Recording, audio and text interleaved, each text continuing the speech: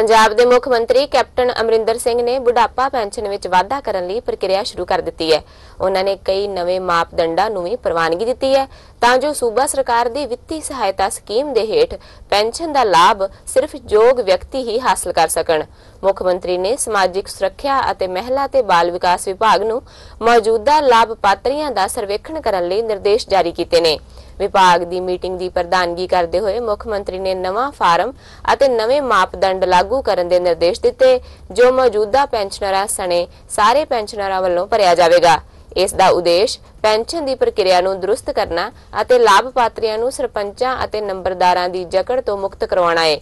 Meeting दौरान यह भी फैसला किया गया है कि मौजूदा पेंशनर सूची का जायजा लंबित होने तक पेंशन का लाभ लगातार प्राप्त करते रहेंगे।